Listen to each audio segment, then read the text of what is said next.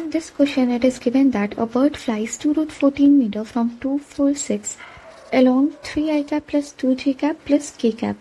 So it is moving along this direction, and that simply means that this bird is flying parallel to this direction.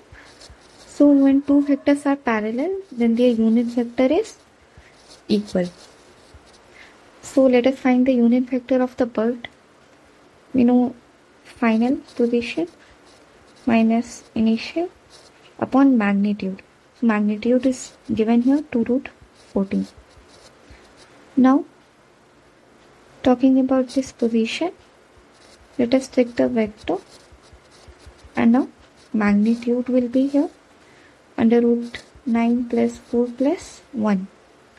Now our final minus our initial is given here 2i cap plus 4j cap plus 6k cap upon 2 root 14, which is equals to your 3i cap plus 2j cap plus k cap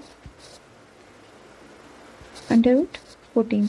So this will RF minus 2i cap plus 4j cap plus 6 cap will be equals to 2 will get multiplied here 6i cap plus 4j cap plus 2k cap.